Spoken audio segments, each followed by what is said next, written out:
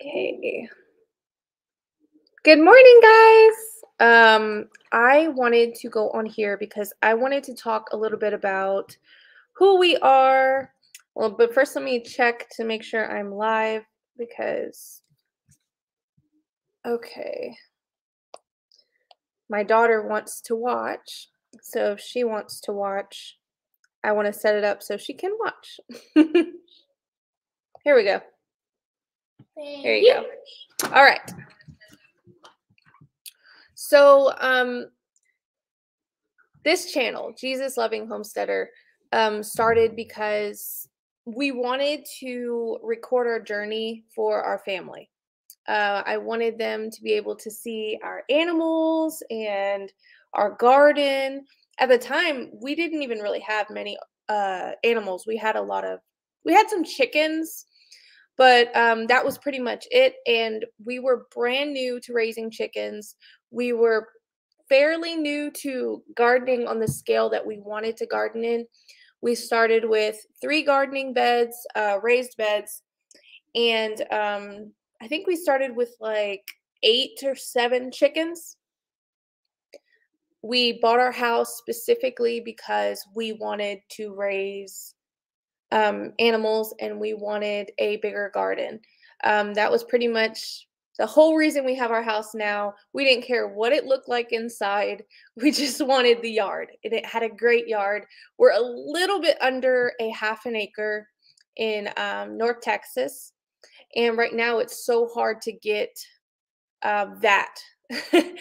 The houses they're building are huge and their land or property is so small. I mean, the yards are so much smaller now.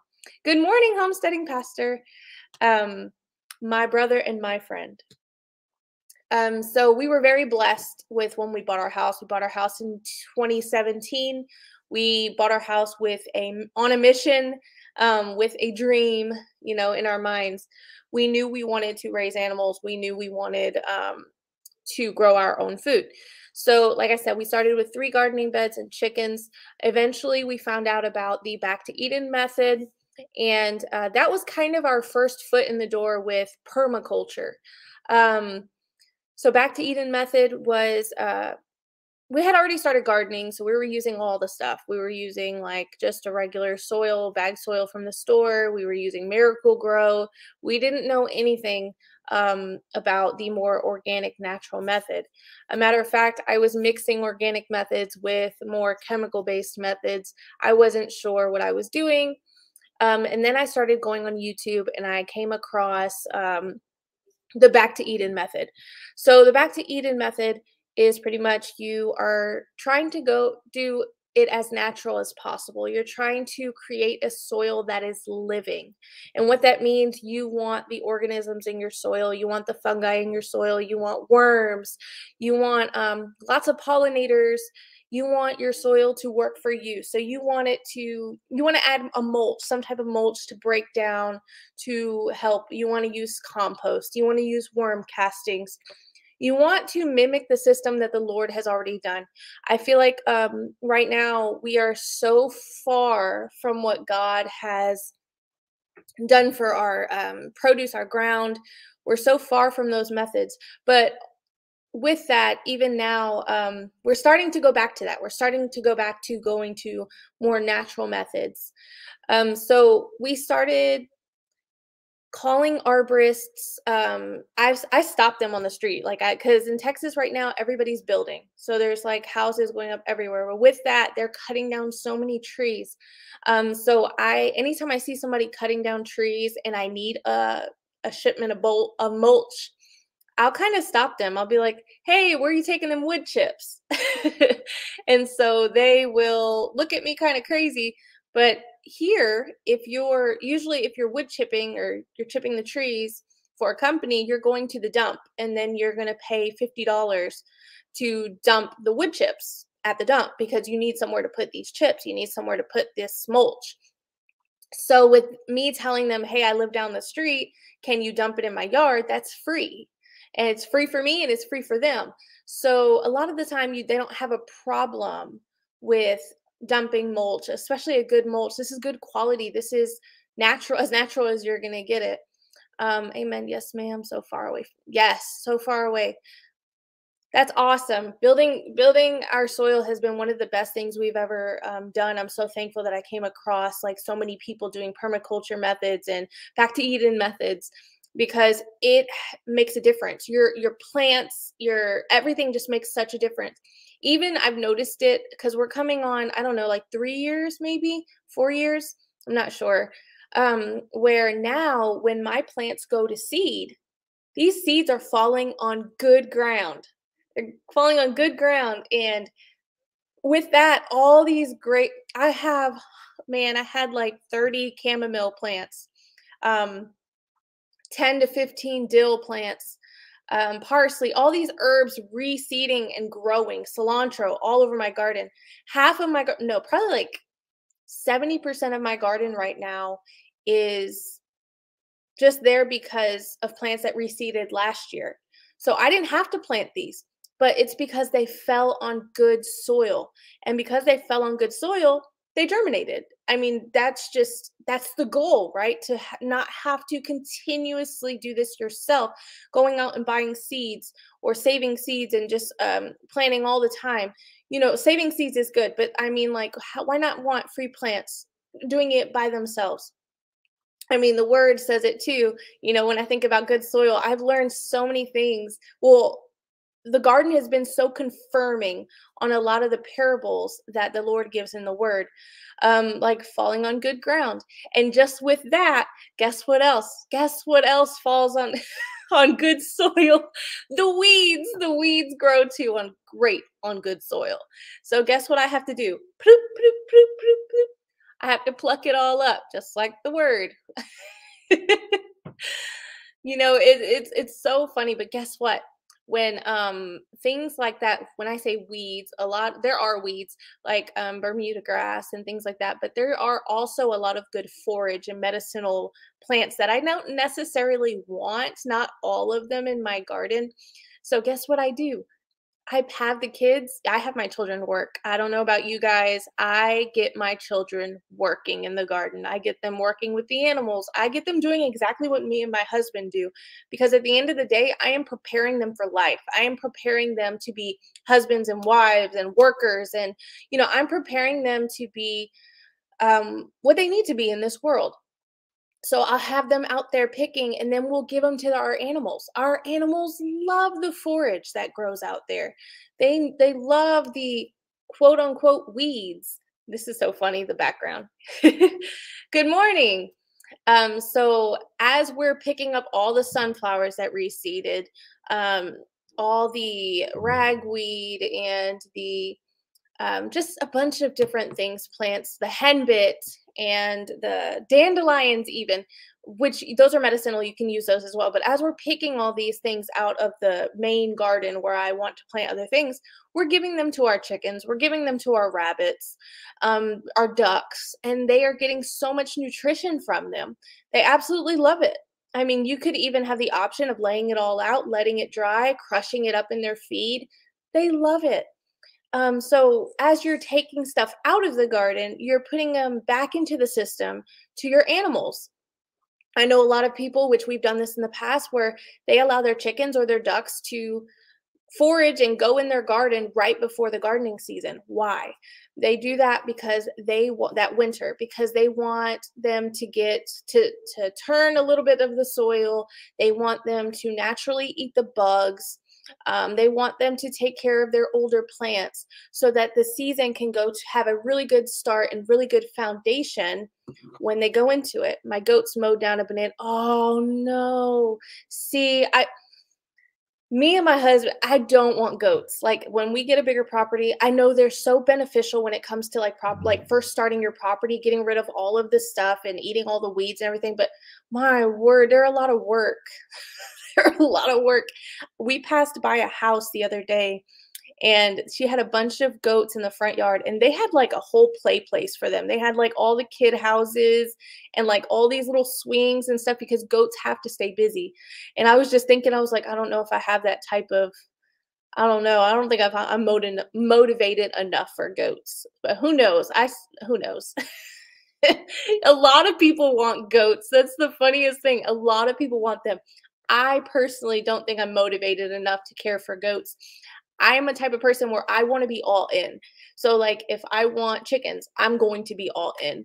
If I want ducks, I'm going to be all in. So, I don't think I can be all in for goats. So I don't know.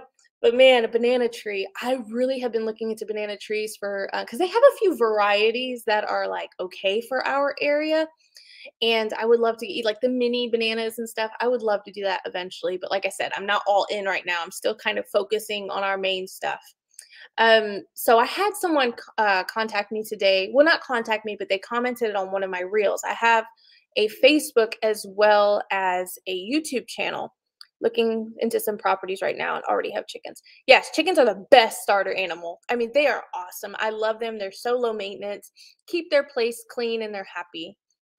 Uh, I had 2, now it's like 15. Were you buying more goats or were they mating and having more babies? That's the question because sometimes you can get so caught up in like, "Oh, I want those goats. Oh, those are pretty goats. Oh, what a deal. Oh, for free?" And then you turn around and you have like 500,000 animals. Goats for a while now, but we just got into raising sheep. Oh, yeah. I know people that raise sheep. Yeah, they love them. They absolutely love them. I haven't dug that far because I don't have the property for it yet, but I'm sure once I get property, I'll be digging all into that. I know for a fact I want a milk cow so bad. I'll get 2 cows. That's all I'm looking for. I'm not trying to butcher and all that stuff. I just want milk. Okay, then you're gonna have to try something else, okay? Something that I allow you to watch on Prime. I know what you allow us to watch. What do I allow you to watch? Paw Patrol. Yes, that's fine. You can do that one. Worse than rabbits. See, my rabbits, I raise rabbits. I don't know if you, a lot of you, I don't post too much about my rabbits because they're just the most chill animal. I mean, they don't, it's not like they're doing something awesome or something that I'm going to post about. But we raise rabbits, usually 3 does, 2 male. But right now we downsized just a little bit. So we have some babies in 1 cage, and then we have 2 females, and then we have 1 male. Morning, Carmen, listening with the phone. Hello, how are you, Belinda and Chuck? Michaela, we actually have a little bit under a half an acre, and we raise rabbits, chickens, and ducks. And right now, guys, we went a little chicken crazy. Um, I started incubating eggs, and then my sister was like, "Hey, I have eggs for you to incubate," and she has Easter eggers and olive eggers. So I was like, "Ooh, I've never had those before." So I started incubating her eggs. So I have like 3 sets of chickens. I have 5-week-olds, 10-week-olds, and then I have our regular chickens. So we just integrated our 10-week-olds with our regular bigger chickens. They seem fine. We added another coop. My sister had an old coop that got hit by lightning or something. I don't know. She had some big storm and she didn't want to fix it because she works full time and her husband works full time. So it's just hard for them to get done. She ended up getting a whole new coop thing. So we took it from her yesterday. Nathan completely fixed it, put new wood up, and it looks so good for our 10-week-old. So it was their first night yesterday. They did great. So I'm super excited about that. We still have oh yes, we have chicks too.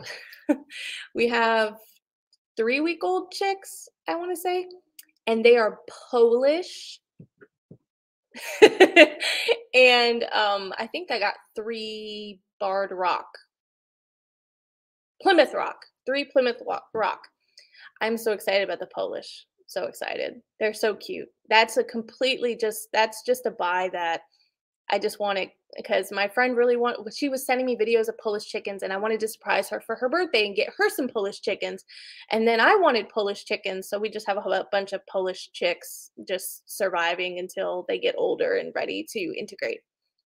By the look of your videos, I thought you had a bigger chunk. You do a lot. Yes, that was actually my whole point of this video, but I got caught up in talking. But which I have no problem with. That's why I like lives because I can talk to you guys. But my whole point of this video is you do not have to have a huge property to raise animals and have a garden. And that was my biggest thing when we started actually pushing our YouTube to more than just family. I wanted to show people that you can do a lot more with what you have, a lot more. It's just a matter of planning and having a secure, good area. I mean, you want the fences. You want to have a plan. You don't want to just buy all these animals and just stick them in your yard and be like, woohoo. No, you have to have a plan. You have to know what you're doing. You have to do a lot of research. Same thing with your garden. You have to plan it out. You have to know what plants are native here. You have to know, you have to get perennials in. If you want wildflowers, because they bring in the pollinators first. Wildflowers and native plants, and allowing your grass to grow in the beginning of the spring to bring out all those beneficial plants, those quote unquote weeds that aren't actually weeds, they're going to flower. They bring in the pollinators first. So what they're saying is, hey guys, there is lots of nectar and deliciousness over here in this yard. You're going to want to hang out here. So when the pollinators come over here, they're going to see, ooh, this is the place to be. And then when your plants grow and then they flower and you need them pollinated, the pollinators are already going to be there because they know this is the place to party.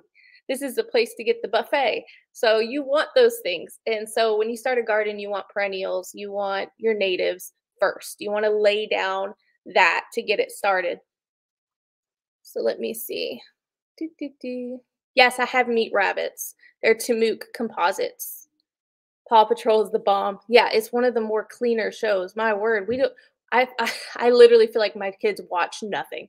We watch animal documentaries, gardening shows, and like Right Now Media. It's actually a church subscription where they have like cleaner shows. But even on there, I mean, like some of the cartoons, they say words like stupid and stuff like that. I don't let my kids say those words. Like I don't let them say stupid. Like that's just not okay. So there's some things we still stray from. We have a daughter named Kayla. Polish chicks. Polish are so cute. My goodness. Just added 21 beehives. Oh, that's awesome. That's super cool. We raised bees for 3 years and we just couldn't get it going. Our property's just not like it was perfect for the garden. The bees did not bother us at all. I could get up so close just taking videos of them. But then an African bee swarm took over our hive and killed all our good bees, and it started getting crazy.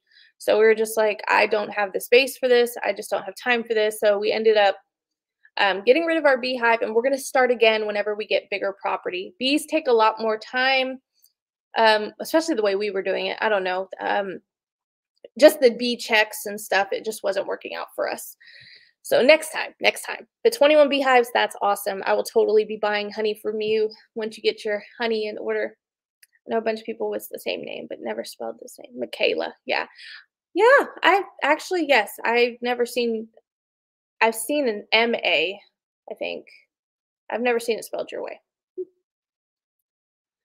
What else did I want to discuss? I had this whole list of stuff that I wanted to discuss. Oh, okay, so I don't know if you're in this area, some of you, but there are a few nurseries right now, Ron's Organics and Ron's Organics in Balch Springs, and Brumley's is in Wills Point. There are a few nurseries right now who still have tomato and pepper plants, and they're going for cheap, like dirt cheap, because sometimes later in the season, for tomato plants, pepper plants, they don't want to pot up their plants. And because of that, their plants start to look a little sad. So they're like, okay, $1.50. Jump on those deals. Jump on them. And the reason why I say that is because these plants, I don't know if you've gone lately out to just, I don't know, Tractor Supply, Walmart, or something like that. These plants are like $5, $6 each. I have never, I can't believe how expensive these plants are. Like starting from seed, because we started starting from seed, I don't know, like 2 years ago, like fully, like just trying to completely start from seed. And it's so easy to do. As long as you're working on your foundation of your soil, these seeds should germinate completely fine. If we start plants inside, we use a mix of coco coir, worm castings, and vermiculite. And that's been a great starter mix for us, nice and soft enough to get it started and germinated, and the roots really nice. And then we'll put them in there. But you guys really watch out for these deals. Don't pay $6 a plant unless this plant is like, you can't find it anywhere else. Like it is the best thing ever. Do not pay $6 a plant. There are local nurseries who are going to sell it way cheaper than Walmart is selling it. A lot of these flowers, check the tags to see if they're sprayed. They'll tell you right on the tag if they're sprayed with anything, a lot of the brands and stuff. You don't want to bring in pollinators and then be the reason why they died.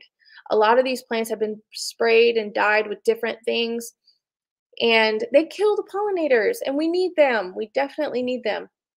And we don't want, these things on our plants anyway, bringing chemicals into your garden when you want to go the organic method. We try our best to stay the organic method. My friend in high school was Michaela. Let me see. Black game hens are brooding like crazy. See, you know what's so crazy? Our ducks, we have 2 broody ducks. They're sitting on eggs right now. We have our both Muscovies, super broody. I think out of like the 4 years we've had chickens, or 5 years we've had chickens, I've maybe had 2 broody for a very small amount of time. At the time I didn't have a rooster, or I wasn't looking to incubate eggs, so I just put like a frozen bag of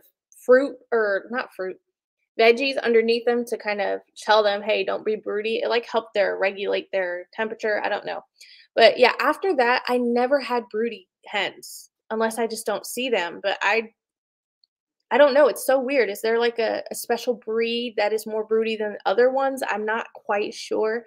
This is actually the first year I've dug into our chickens as deeply as I have been lately.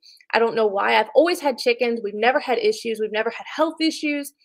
I believe a lot of that is because we give them a lot of space to forage, and overall they eat really well. They really do.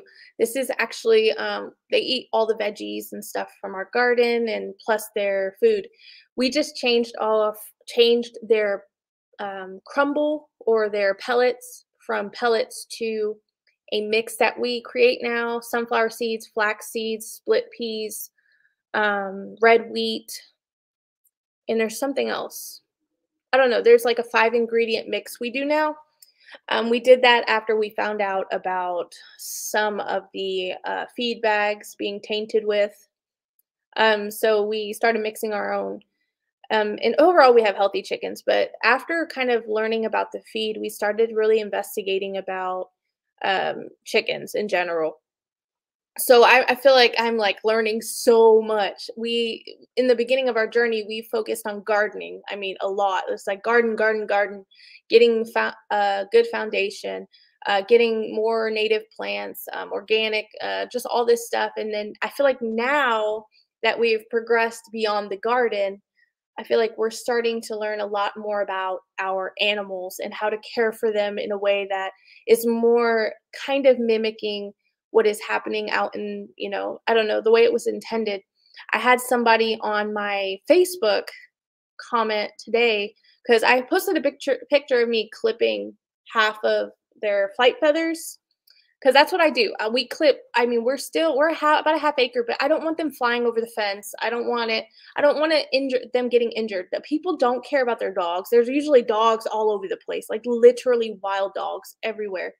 I don't want to harm our animals, so we clip their wings. I don't want them flying over the fence. I don't want them dying.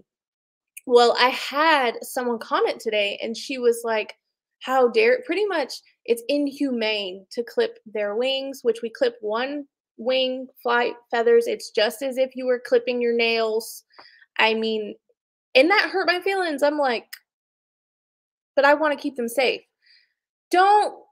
Immediately I was brought to the point where I was like, don't listen to people. Like, if you are trying to keep your animals safe, especially if you're in a smaller, I know, I get it. A lot of chickens free range on bigger properties. Ours has a pretty big space to kind of free range in the electric fence. So do what you have to do to take care of your animals, and don't listen to people, especially when they don't know. It's always the people who don't have animals that have so much to say about them. Is it just my experience? It's like the people who have no clue are always the ones. I was like, oh my word. Let me look. 10 black old English game chickens. They escape wild dogs better than homemade chicken. One is sitting on many eggs. Another one is laying under. I'm so excited to watch our ducks hatch their ducklings. I'm nervous too, but I'm super excited to see little ducklings. They're especially Muscovies. That was our goal. We wanted Muscovy ducks, and I know a lot of people don't want them. I have no idea why. I love our Muscovy ducks. They are quiet. They are sweet. They are good mothers. They raise their young. They're awesome.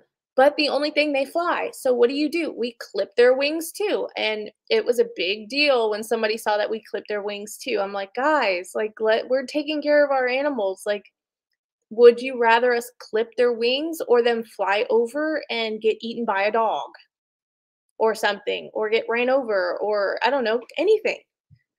People are crazy, y'all. There's always going to be some. Let me look.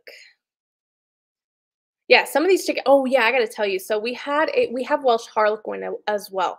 We have 1 male and 3 female Welsh Harlequin. I love that breed as well, but we're actually getting ready to get rid of our Welsh Harlequin Drake. And the reason why, he's very active, and because our Muscovy Drake is our main Drake, he tries to overcompensate and try to be super masculine, and so he bothers everyone.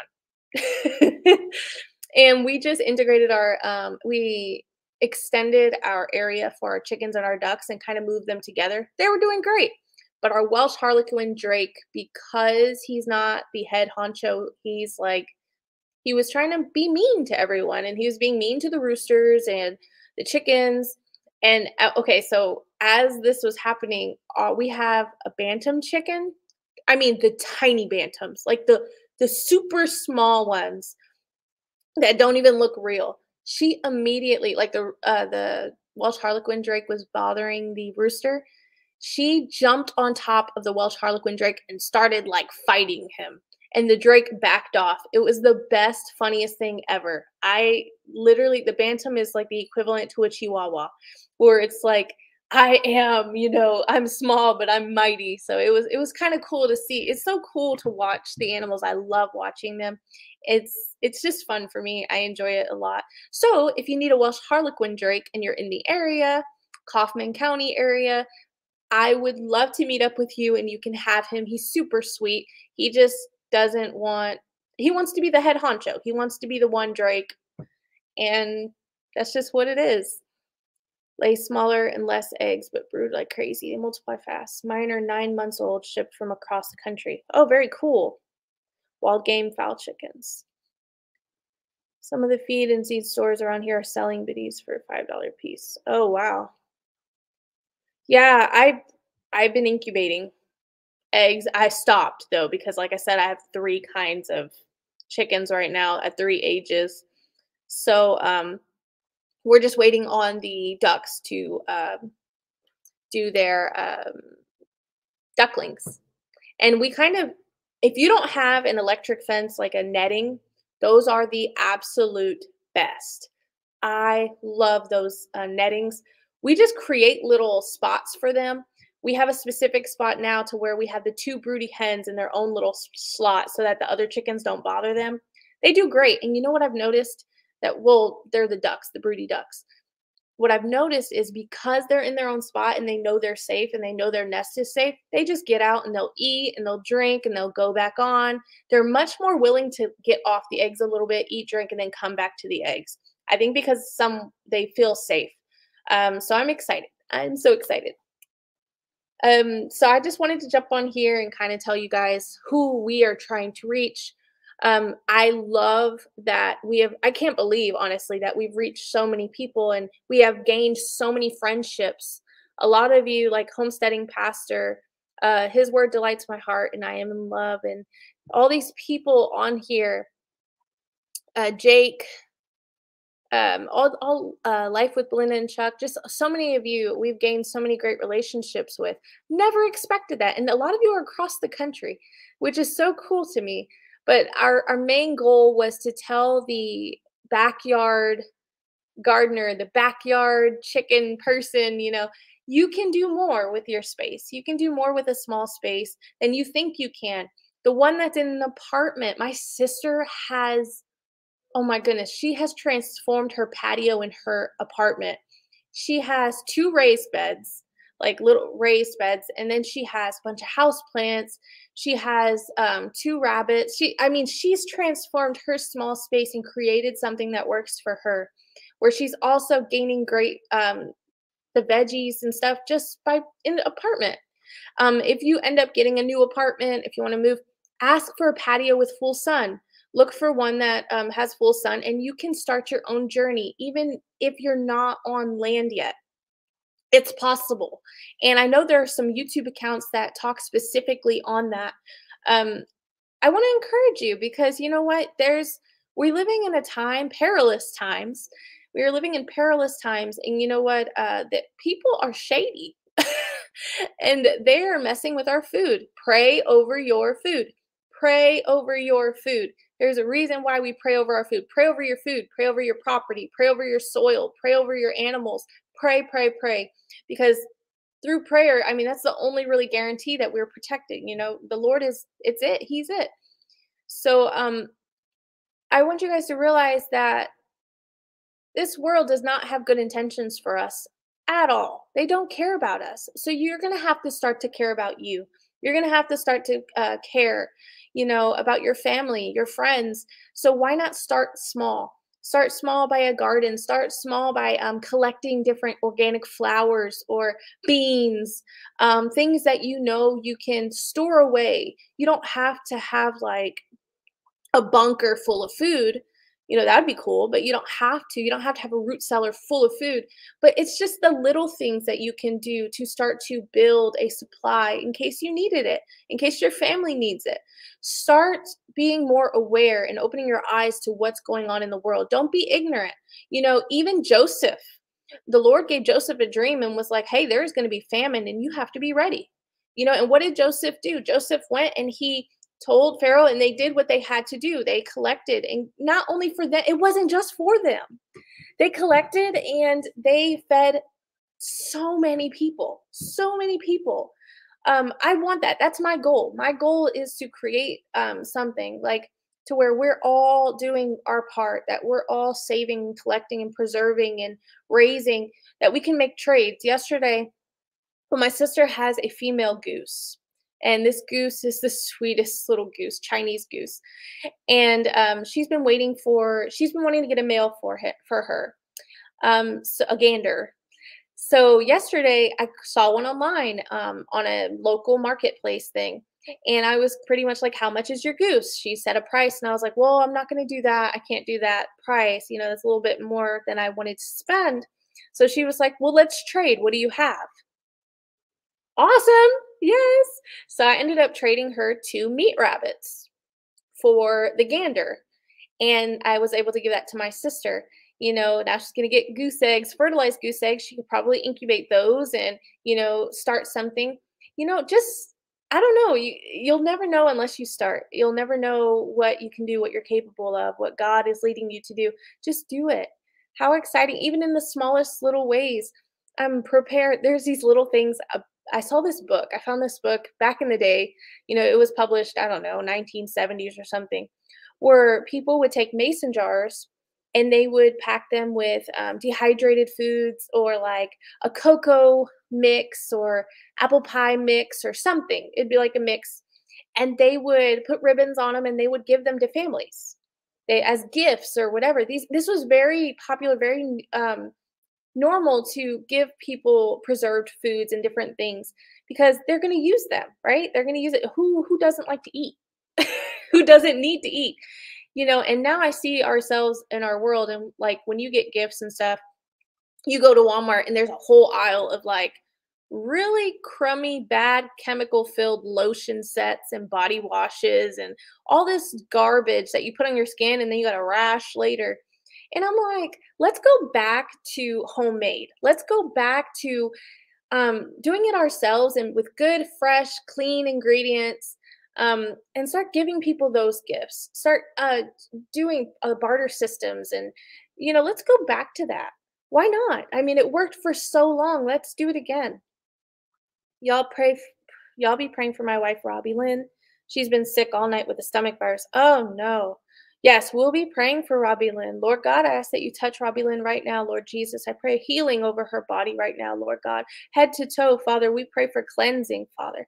We pray that she's able to get up, Lord God, and I pray that her body be cleansed and clean, Father. We pray healing over her in the name of Jesus.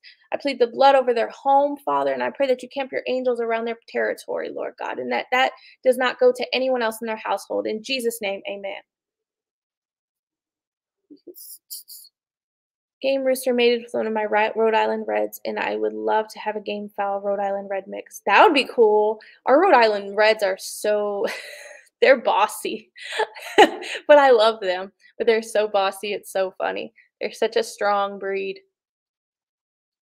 All right, guys. Well, I'm going to get ready to go. I'm so thankful and glad you guys were able to come on here. And I'm thankful that you guys are able to support us. We love you guys and we appreciate you guys. We're so thankful for all you do and the comments, the likes, and the shares. I hope you guys have an amazing day, and I hope this video kind of helped you a little bit, or because I know I'm very scattered, kind of just like doot, doot, doot, topic, topic, topic. Well, we love you guys. God bless you, and have a great day.